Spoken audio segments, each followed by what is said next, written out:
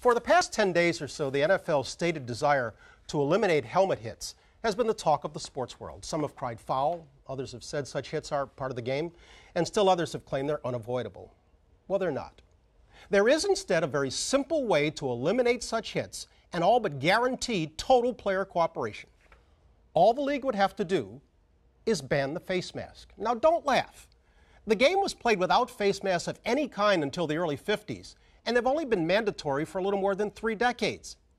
Absent the protection a face mask affords, it is completely illogical to think that any player, no matter how aggressive, would try to lead with his head. Because while it's the helmet that does the damage, it is the face mask that emboldens the player.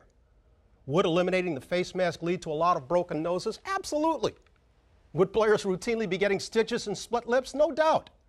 But better that guys lose a few teeth than their memories of ever playing the game at all. Is a face mask ban realistic? I don't know. I guess that depends on just how serious NFL honchos are about getting rid of helmet hits and reducing concussions. If they're serious, then they could view this as a serious option, as one of their own once did.